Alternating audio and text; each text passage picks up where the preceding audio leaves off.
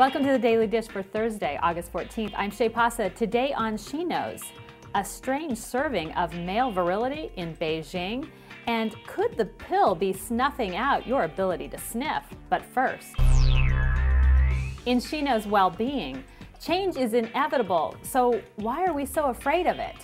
And how do you get over the fear?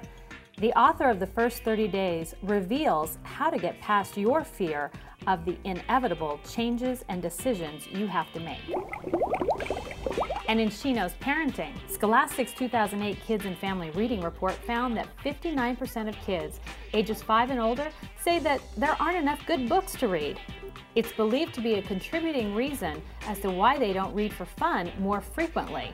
How can mom help? She Knows PregnancyAndBaby.com has a few suggestions in Must-Have Children's Books, an Age-by-Age Guide.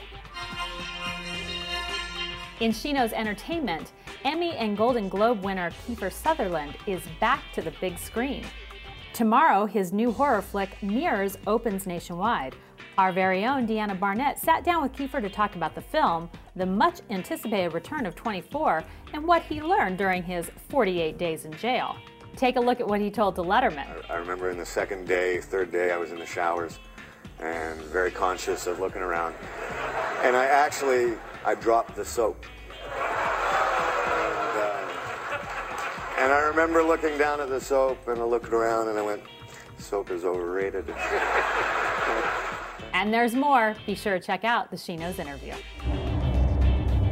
And in health news, a recent study investigating how body odor impacts mate selection found that taking the pill interferes with a woman's sense of smell and could be undermining her capacity to make the best choice.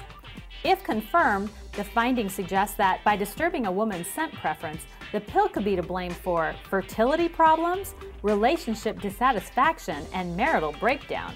It's always something. Now in our strange and unusual file. Straight from Beijing, it's a peculiar dining experience.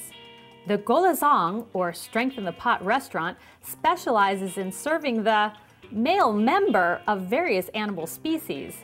The delicacies are served in spicy sauces or soups. The long, or not so long tradition, holds that this menu encourages fertility, increases strength, smooths the skin, and for women, helps overcome shyness. Well, yeah, if your date takes you there, what's left to be shy about? And yes, it is impolite to spit it out.